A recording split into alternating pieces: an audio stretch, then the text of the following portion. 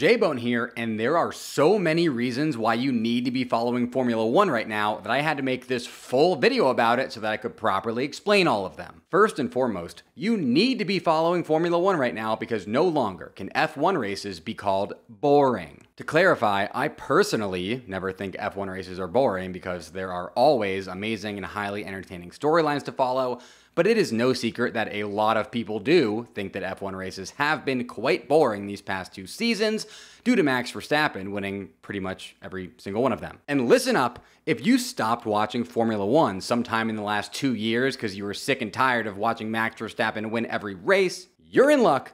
Because not only is the era of Max Verstappen dominance officially more dead and buried than the United States' representation in Formula One, but we also just cannot stop getting different F1 race winners right now. From the beginning of the 2022 season through April of this year's 2024 season, Red Bull driver Max Verstappen won 38 of the 49 total Grand Prix held for an insane winning percentage of around 78%. Truly an all-time great run of form for both Max and Red Bull Racing that was as respectable as it was yawn-inducing.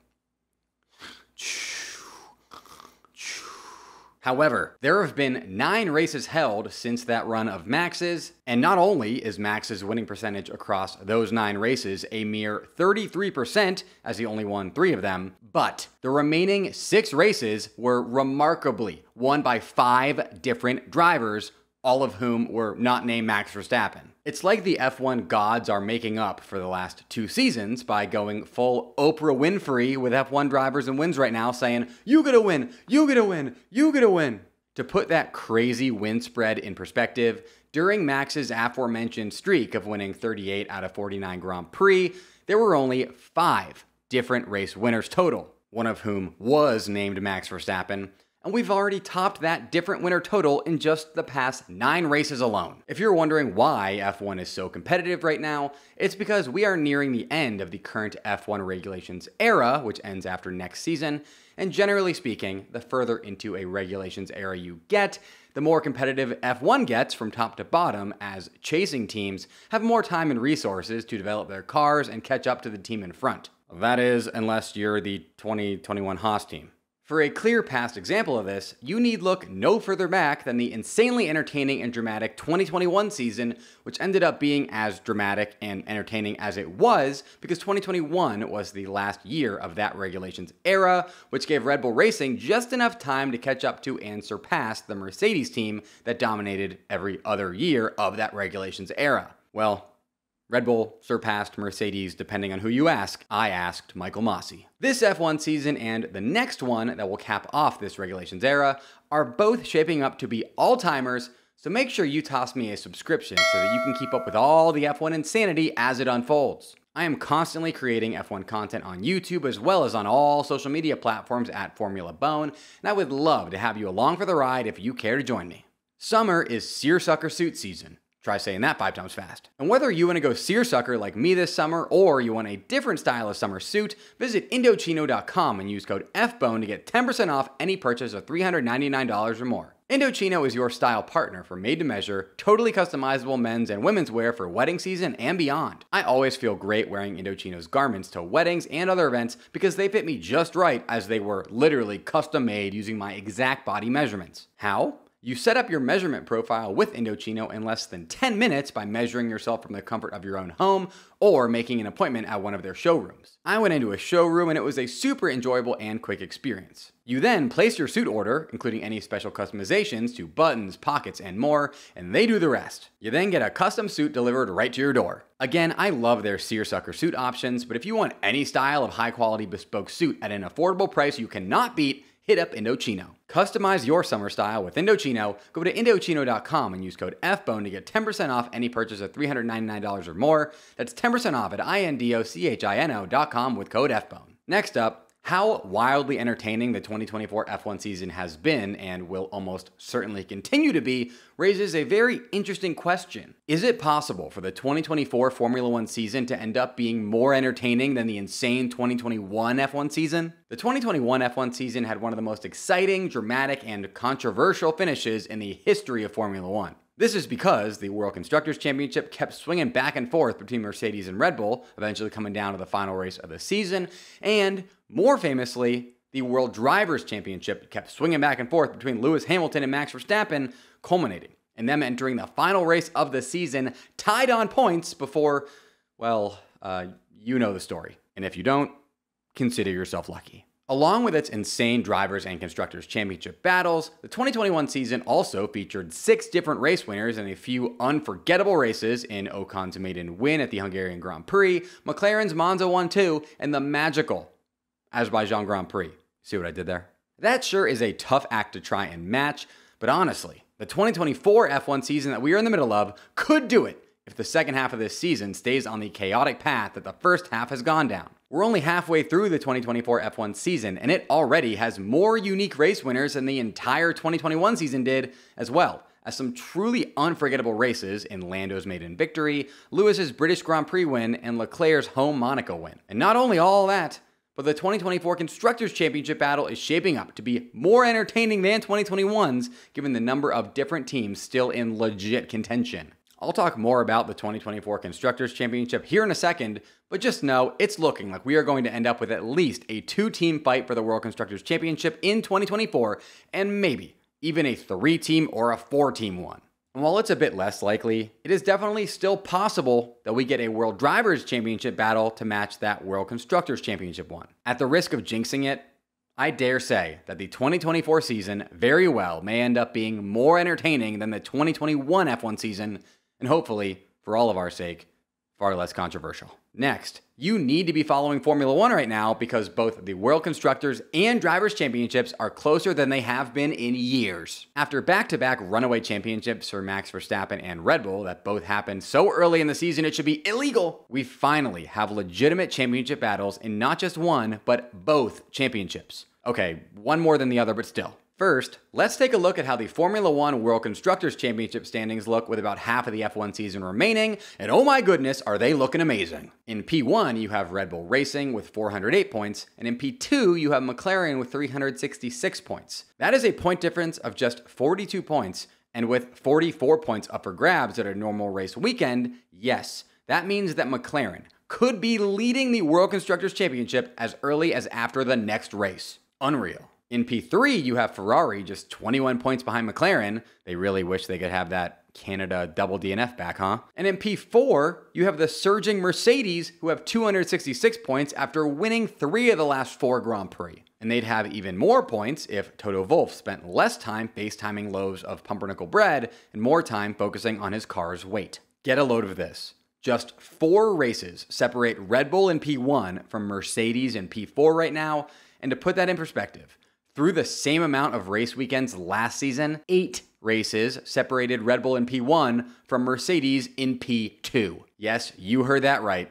And yes, last season kind of stunk, huh? While the top 4 teams are all close enough to where we could legit have a 4-way Constructors' Championship battle come the end of the season, there's a steep drop-off to the midfield battle between Aston Martin in P5 with 73 points, RB in P6 with 34 points, and Haas in P7 with 27 points. Hey, I would not count Haas out of finishing the season P5 if they can continue working that Nico Hülkenberg P6 magic. Then there's the battle for not last, which is super tight between Alpine in P8 with 11 points, Williams in P9 with 4 points, and current last place frontrunner Sauber with 0 points. Sauber are looking to be on the come up a little bit right now, which is hard to not do when you have 0 points.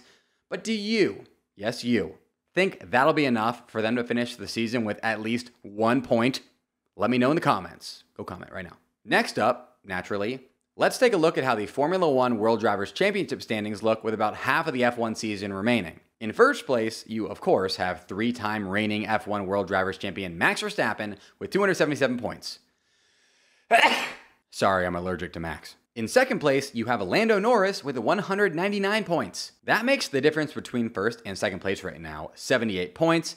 And with 26 points being the maximum up for grabs at a normal Grand Prix weekend, it means the earliest that Lando could match Max's point total is exactly 3 races from right now. Using the most recent 3 races as a jumping off point, Lando Norris has outscored Max in those 3 races by just 3 points, meaning he'd need, carry the one, 26 Grand Prix to catch up to Max. However, fortunately for Lando and for all of us, that is not how F1 works. All it will take for this season to go from mild to extra spicy are some scoreless DNF weekends for Max Verstappen, like the DNF he caused Lando to have in Austria, which is entirely possible and I am openly rooting for because I live for the chaos. By the way, through the same amount of Grand Prix weekends last season, Max's lead over P2 was 145 points instead of 78, or almost twice as large, which just goes to show how much more competitive this season is than last, and hopefully is a sign of what we all hope will be an even closer 2025 season.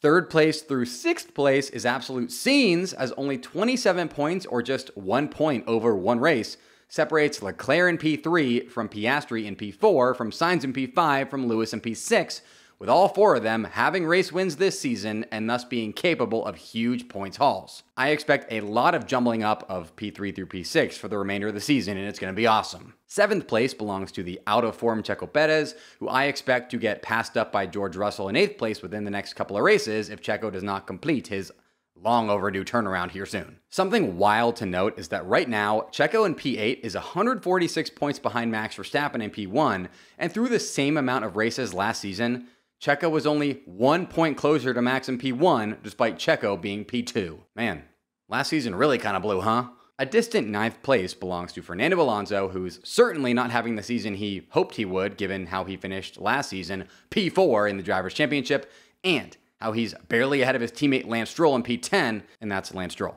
You then have one of the surprises of the season, Nico Hülkenberg in P11, with the tiebreaker over Yuki Tsunoda in P12. Personally, I think the tiebreaker should go to the driver who scores their driver number, which would be number 22 Yuki here, but alas, I don't make the rules. Just behind Yuki in P13 is the guy fighting him for a Red Bull seat, Danny Ricciardo. P14 is hilariously Ollie Behrman, who, yes, only competed in one race this season, but is still ahead of 6 drivers who have competed in every race, and one driver who competed in every race but one. Yeah, I also forgot about that whole fiasco till right now. They took his car away. P15 is Gasly, P16 K-Mag, who might get a race ban before he leaves F1 due to all the penalty points he's racked up. P17 is Ocon, P18 Albon, P19 Joe, P20 Sargent, hashtag not last. And in last, you have Valtteri Bottas, which is crazy considering he's finished P2 in the World Drivers' Championship twice.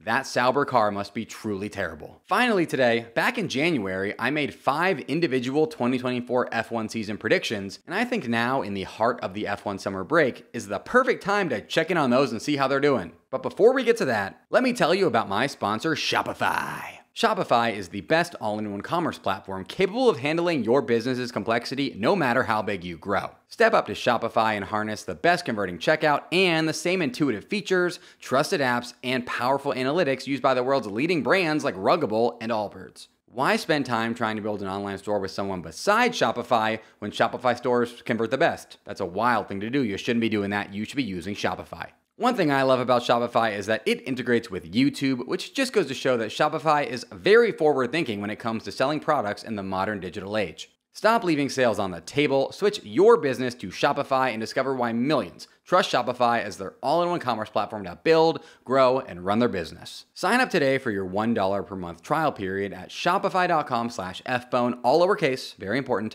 That's 1 month for just $1 at shopify.com/fphone, shopify.com/fphone.